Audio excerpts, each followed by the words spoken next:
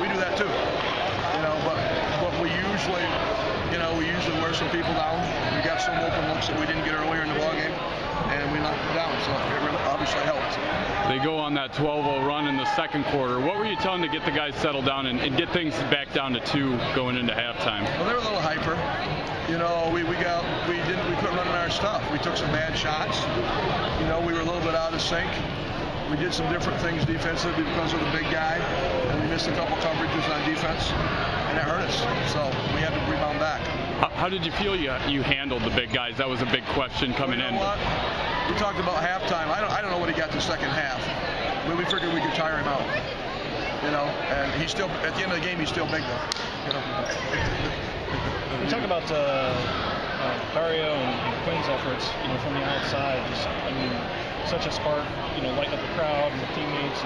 Well, we're not very big, so we kind of like live and die by the triple. We've died by it in the first half, and we live by it in the second half again too.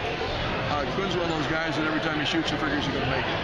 And he's actually struggled a little bit the last couple of ball games, but he's not afraid to take the big shot. And Nick's not afraid to take. Nick's more of a driver, but Nick Baldwin is relentless, totally relentless. We talked about that all year long. And we don't turn the ball over a lot because the ball's in Dario's hands. And you got to have that these days. He does a great job. He stops on a dime.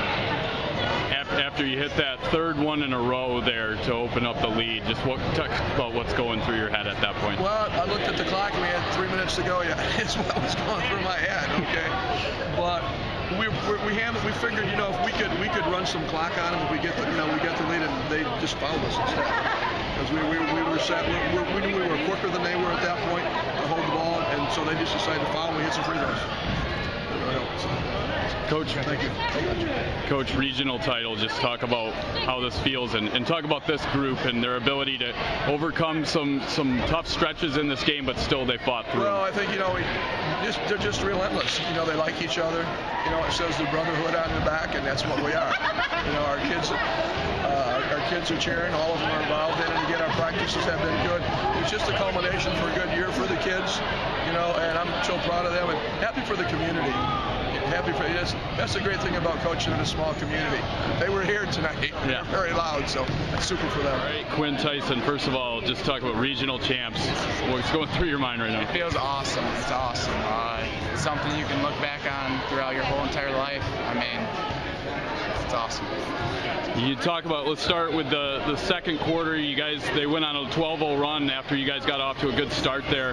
How were you guys able to kind of bring the lead back down and get things under control there? We stayed together as a team. When something doesn't go your way, you got to stay together. And we kept fighting, and we got back in it. And in the third quarter, Dario comes up with some big shots. Talk about his performance there and to get you guys the lead going into the fourth. He stepped up big time. These whole playoffs, he stepped up. He's probably averaging 20 a game in the playoffs. It's awesome. We're working together as a team.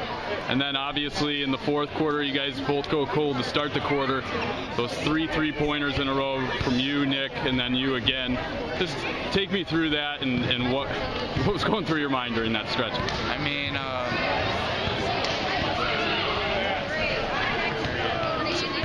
don't know.